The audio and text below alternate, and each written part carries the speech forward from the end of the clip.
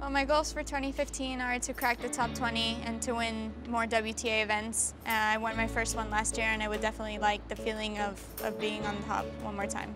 My preparation was quite lengthy.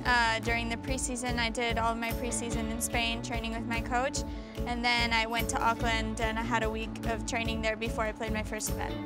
I had a lot of fun today, with Feliciano and with Elena and Pat. We had some fun. We played tennis together.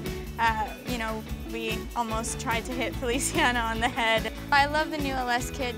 For me it feels very comfortable. It's very fun. It's very young. It's very colorful, which I really like, and I feel so good playing with it on the court. Well, I think the ellesse style is very fun, very youthful. It's very vibrant, and it's very important to wear a brand that matches your personal style because, again, if you feel good on the court, you're definitely going to play well.